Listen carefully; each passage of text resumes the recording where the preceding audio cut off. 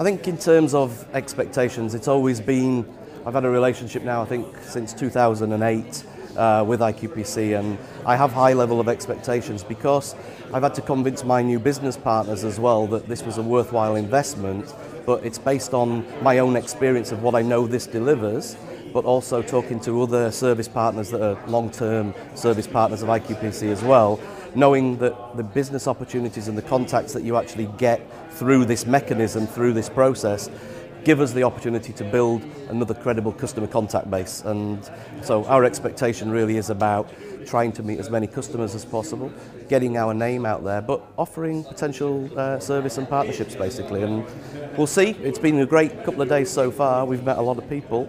The proof of the pudding, shall we say, will be in the follow-up meetings and the appointments that we need to go through our acquisition process.